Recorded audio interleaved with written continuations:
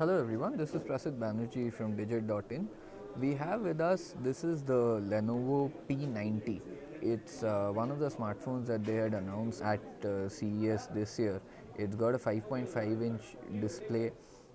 It's actually a phablet 1080p 5.5-inch display, so it's one of the few phablets that Lenovo is selling right now. Of course, it's not as good as powerful as the Vibe Z2 Pro, but this seems like more of a budget offering. It's got an Intel processor, which is pretty surprising. The Intel Atom Z3560 processor. The processor is pretty good looking at some of Asus's phones.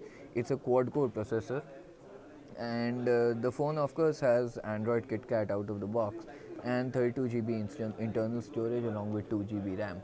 Yes, the storage is not expandable, but 32 GB shouldn't really be a problem for you.